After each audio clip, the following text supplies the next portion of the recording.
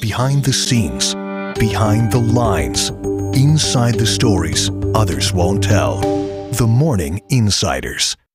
A frustrated viewer reached out to us multiple times this summer about his disgusting neighborhood viaduct. He sent us pictures showing his sidewalk blocked by garbage on different days, and it's hardly the only walkway with this stinky problem.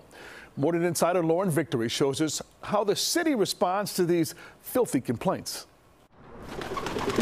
Viewers have grumbled to us about nasty pigeon poo, concerning cracks, and peeling paint. For as long as I've worked here, there have been talk about the conditions of the viaducts. Pretty nice, huh? Safety and cleanliness in our underpasses is not something Chicago residents take lightly.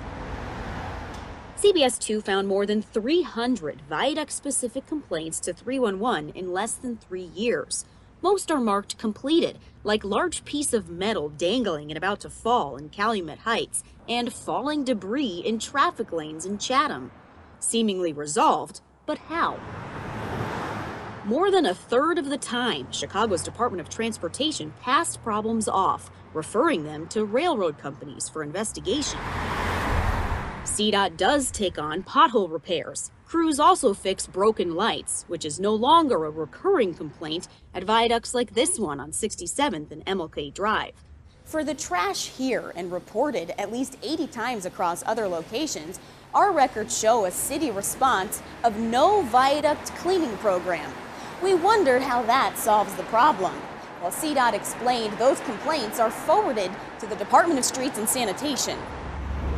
Frankly, it's hard to tell if Streets and Sands addressed those gripes about garbage. Depends what's considered clean. So let me show you right here. We do know activist Nancy Plax's incessant emails to the city about her dilapidated University Village viaduct finally got results. CDOT came out for a tour and left with a promise. Painting it'll be great for that. Apparently, persistence is key, so there's no harm in keeping 311 complaints coming.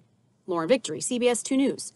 A spokesperson for the Department of Streets and Sanitation says viaduct cleaning is part of its street sweeping program and is also done on an as-requested basis.